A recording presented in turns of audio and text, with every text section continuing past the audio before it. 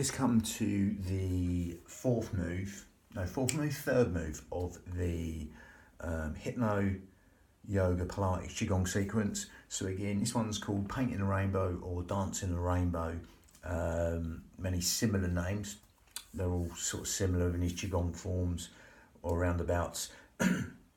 Again, we're going to start now with the breathing. Again, within the traditional form, this helps the heart, lungs, pericardium, and the triple heaters, which is like an immune system.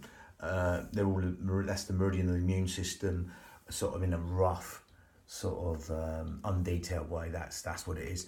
No need to know that. We're just going to basically link the motion to breath. And with the yogic breath and the Pilates breath, we're going to start now. So you're just going to zip up pelvic floor and scoop out your abdominals. Take your navel towards your spine right now.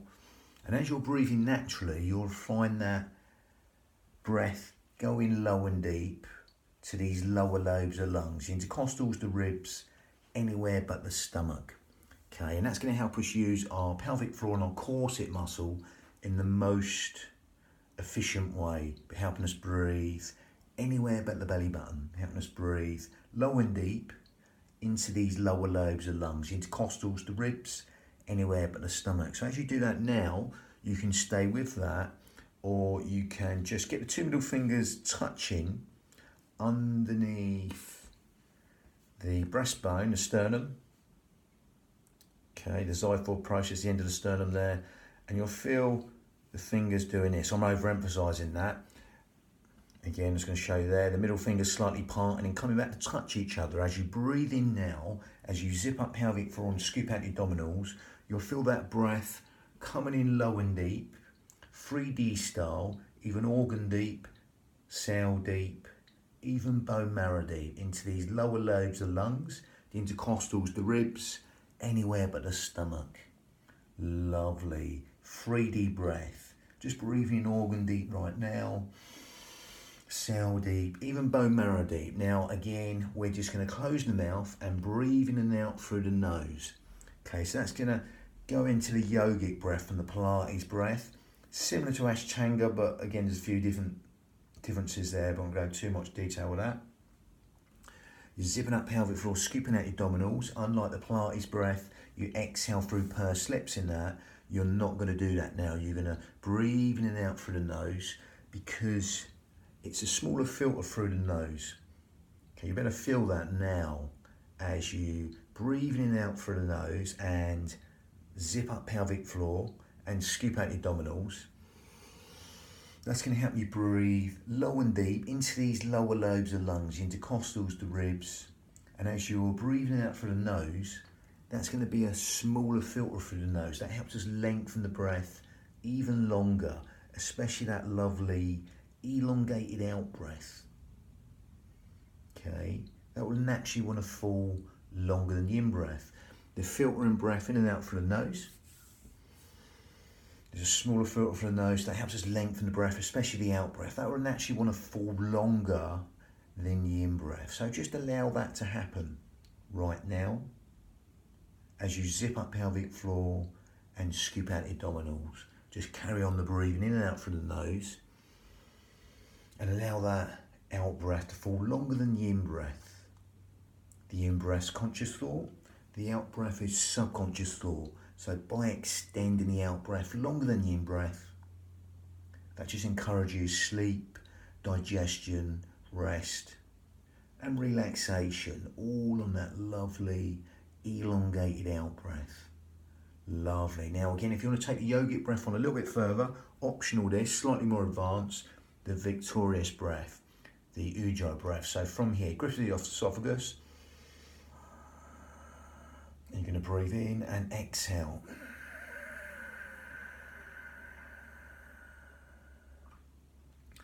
That's Ujjayi breath, victorious breath, silky, whistling, raspy Ujjayi breath. So as you breathe in through the nose, you grip that esophagus and exhale. That'll give the mind something to focus on, and Ujjayi breath helps us fan the fire to burn all the toxins in the body. It's yogic breath there. Okay, like seashore breath, and give that mind something to focus on and help us lengthen the breath even longer than we already are. Okay, if that's too much, you can't get that grip in the esophagus, don't worry about it. Just stick to the breathing out through the nose. That's still the yogic breath there. Otherwise, that's sort of like Darth Vader breath. Exhaling, letting go. And you'll find that out breath just want to fall longer than the in breath. Okay, as you zip up pelvic floor, scoop out the abdominals. Lateral thoracic breathing happening. Breathing out through the nose. And just allowing that ujjayi breath to do its work. Lovely. So we're going to calibrate that and synchronize that to the motion. Integrate that with the motion. Okay, so again, we're going to go for painting a rainbow or dancing with a rainbow, whatever you like to call it. Little bit of stretching going on, partially emptying and filling the legs. Going to go back to demonstrate that. I'm going to come back here. So from here, this is the motion. We're just going to simply exhale, and we're going to partially empty the foot, sort of like a cat stance there. Okay, then we're going to breathe in, come up, and exhale the here. Now again, you'll get a little bit of a stretch of this oblique muscle here, like a dragon's mouth here. We breathe in and we exhale. Partially empty the foot. Keep the tension out the shoulders because the hands are above the shoulders, so we want to allow these trap muscles, these upper traps, to relax.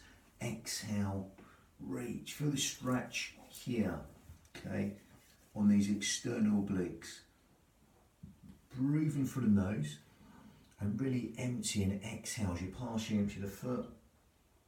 Really let that out breath go. So I'm going to do it so you can hear it slightly. So it's a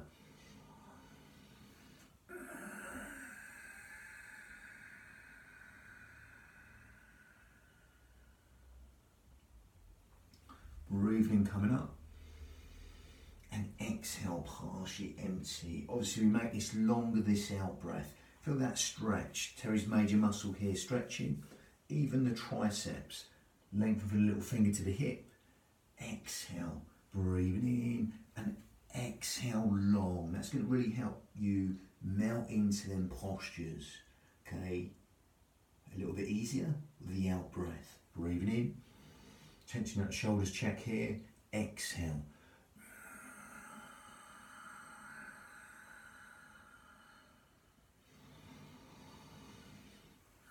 Keep the back leg, the basing leg slightly soft on the knees. Partially empty the foot here.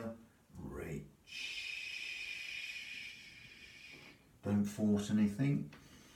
Work with the exhale. Allow the shoulders to drop. Soft on this resting leg. Exhale.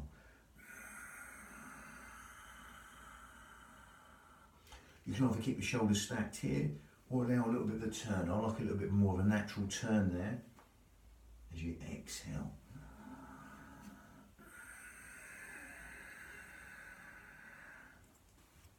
And again, it's like so there.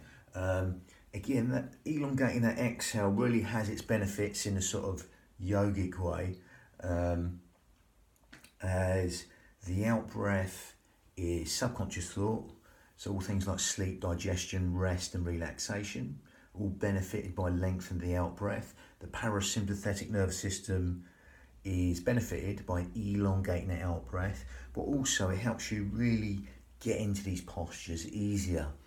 Helps relax the myotic reflex from the muscles, helps you relax and really creates that myotic reflex response there, relaxing, just edging in with that out breath. Again, the out breaths are tool. It's the bridge between the mind and the body. It's our gauge to see how deeply relaxed we can get into these postures without even trying or try not to try. Okay, that lovely elongated out breath. Okay, so really work with that and just check these shoulders in the center. Allow the shoulders to drop. So there's a trickle of water just running down the back and dispersing. Mount the shoulders over hips, head over shoulders, and exhale. Again, reach from the tip of the little finger all the way down to the hip. That's the stretch happening. Gather in, zip up and hollow, and exhale, reach. Okay, so that was Painting the Rainbow. And again, got Separating the Clouds next, number 4. And that was number 3. Lovely, bang.